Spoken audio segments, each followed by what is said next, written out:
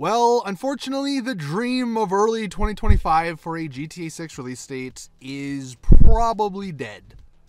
So let's go ahead and just hop right into this. It's going to be a pretty quick little video, but there was a big earnings call today where we got a lot more information about GTA 6's release date. And what you're seeing here is the very general, vague statement from Take-Two about their groundbreaking pipeline in fiscal 2025.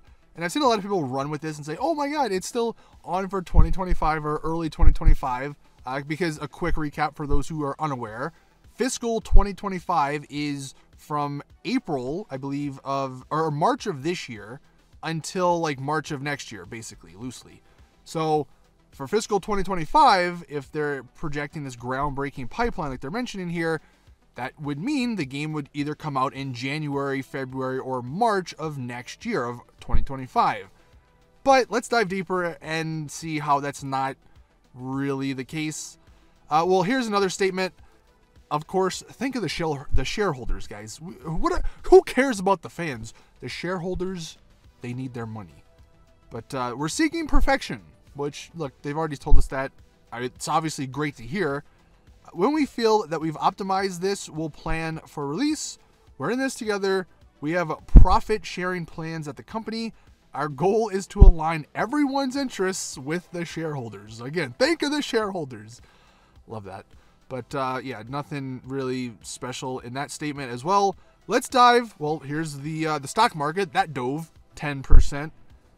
And that's because of what we're going to get to. So here we have the first picture from one of their statements or one of their like documents. You can find it on the website. It's just like Take-Two Interactive, or I don't know. If you Google it, I'm sure you can find it. But regardless, what's interesting here is on the right hand side for release date. So we actually finally have GTA 6 on this. It's the third from the bottom, and you can see it says release date calendar 2025. Whereas the one right above it, Private Division Tales of the Shire, that one's release date actually specifies fiscal 2025.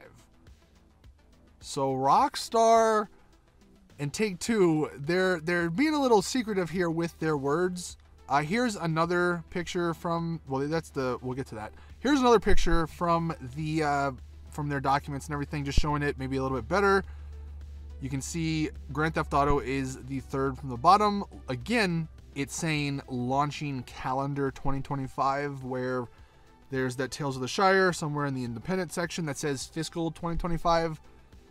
So what I think's happening here is, well, number one, if you want to be a little bit optimistic, they simply just don't know right now. Like, Rockstar probably don't know. Obviously, they're still hard at work on the game, and they probably don't know when the game is going to be ready. I mean, the scale of GTA 6 is massive, so yeah, it makes sense they don't know, and they're just being broad about it by saying calendar of 2025. Because yeah, technically that could mean early 2025, but it also could mean late 2025.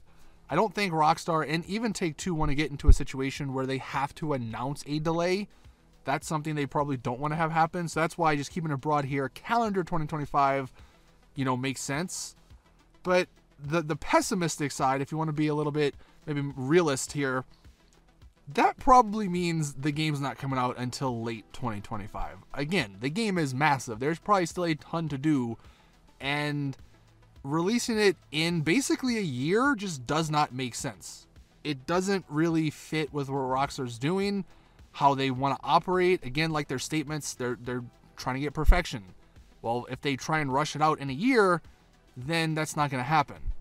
If they have a year and a half, a year and a third or 3/4, because they release it at the end of 2025, that makes a lot more sense. And again, the fact that they mentioned a game in fiscal 2025, but then this one's calendar 2025, it just doesn't make a lot of sense for them to have those two different terms in this. And one of the other things, as we go to the net bookings, now unfortunately, I don't believe they've mentioned anything about 2025s yet. Like, obviously, we have 5 billion, that's what they normally make. It was projected, I think in the last earnings call, they're going to make 8 billion. I don't think they've mentioned that again this go around.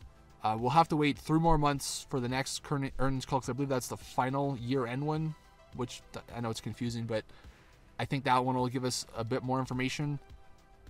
That $8 billion, they didn't refute it, and I think what's actually happening regarding that number is they're probably taking into account pre-orders. Because from what I understand, pre-orders will go into this amount.